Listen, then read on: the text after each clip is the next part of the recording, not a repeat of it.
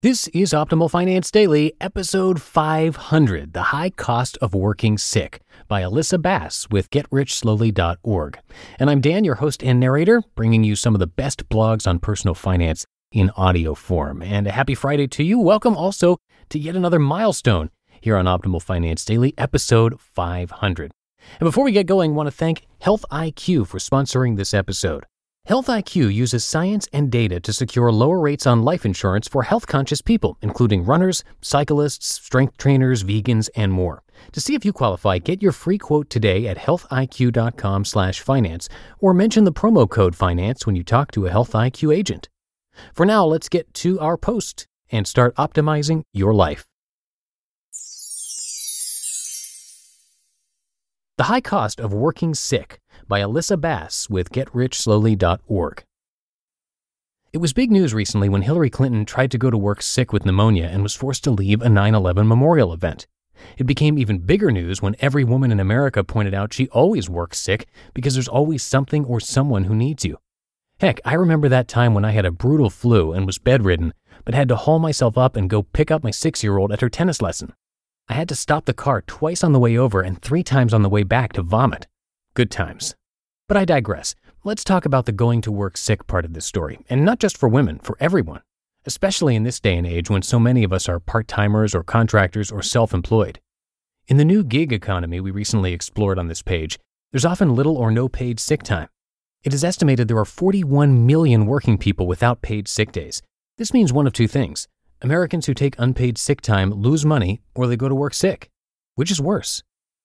The state of sick leave. Currently, there is no federal law governing paid sick time for workers. It's handled state by state. Connecticut, California, Massachusetts, Oregon, and Washington, D.C. have implemented earned sick time laws, and even municipality by municipality, New York City and Pittsburgh, for example. The Federal Healthy Families Act would allow workers to earn up to 7 paid sick days a year to recover from short-term illness, care for a sick family member, attend medical appointments, or seek assistance for a domestic violence, stalking, or sexual assault issue. It's been introduced annually in Congress since 2013 and dies in committee each year.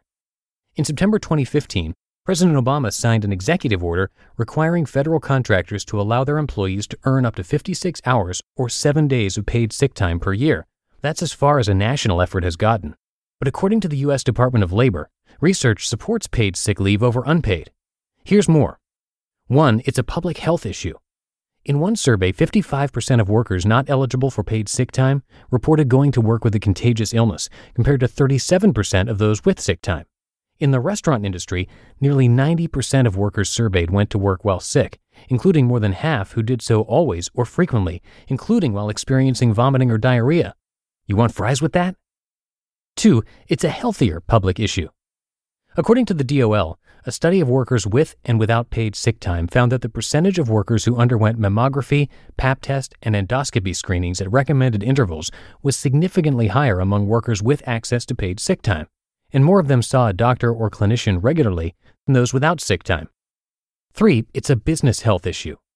Paid sick time improves worker morale and productivity, attracts good employees, and reduces costly turnover. A business typically spends 1/5 of a worker's salary to replace that worker.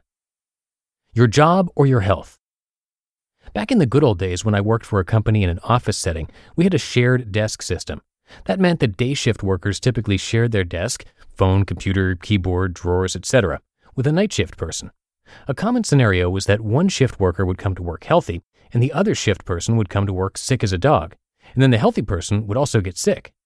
I kept a value pack size box of bleach wipes, a vat of hand sanitizer, and a can of spray disinfectant in my safe drawer.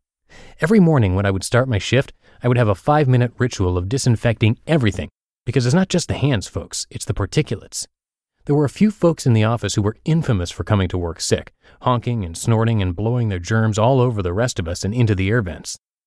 An aside, the first thing you should do on an airplane is shut off the air nozzle over your head, and if you can get away with it, all the nozzles in your seat group, because that thing is a highway of germs.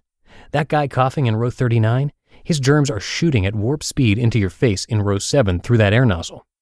Going to work sick has become so commonplace that it has a name, presenteeism, the opposite of absenteeism. Just like there's always that guy in the office who uses every last second of sick time, because it's mine. So there's the guy who comes in every day no matter if he has the flu or a heart attack. The rate of presenteeism goes up when the economy goes south, which means during the Great Recession and in the days since it ended, we are all dragging ourselves in looking and feeling like. We asked the question on the Get Rich Slowly Facebook community, and the majority of folks said they either don't get paid sick time, or if they do, the last thing they use it for is when they're actually sick. They use it for when their kids are sick, their spouse is sick, they have an emergency of some sort that needs to be taken care of. Most sick time is accrued based on number of hours or days worked, which means a new employee gets little or none. Nearly all are use it or lose it and offer no remuneration for unused time. Some cash for being healthy would be nice, wouldn't it? When you are the boss. As a self-employed person, I don't really get sick time. Back in the spring, I had a bout of something that required antibiotics, and I felt really lousy, so I gave myself permission to take 2 days off and lie on the couch and watch Law and Order and eat popsicles. On the third day, I was back at it. A hit in the wallet, yes, but pretty quick recovery. The husband, on the other hand, also had a bout of something that required antibiotics, and instead of giving himself sick time, one of his 2 jobs has sick time and the other doesn't, he soldiered through, and then got sicker, and then a little sicker, and then had to take time off from both for longer than if he'd been smart at the start. And no, I didn't say I told you so. Out loud, anyway. You just listened to the post titled The High Cost of Working Sick by Elissa Bass with GetRichSlowly.org. And speaking of your health and wellness, a big thank you again to Health IQ for sponsoring today's episode. Health IQ is using science and data to secure lower rates on life insurance for health-conscious people. That includes runners, cyclists, strength trainers, vegans, and more.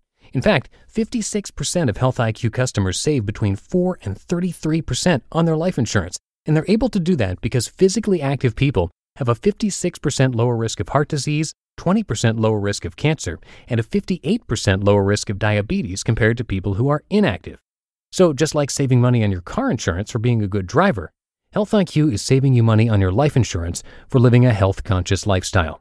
To see if you qualify, get your free quote today at healthiq.com/finance or mention the promo code FINANCE when you talk to a Health IQ agent.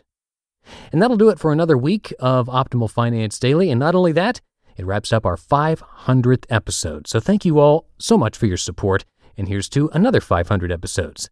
Have a great start to your weekend, everybody. See you back here Monday. That's where your optimal life awaits.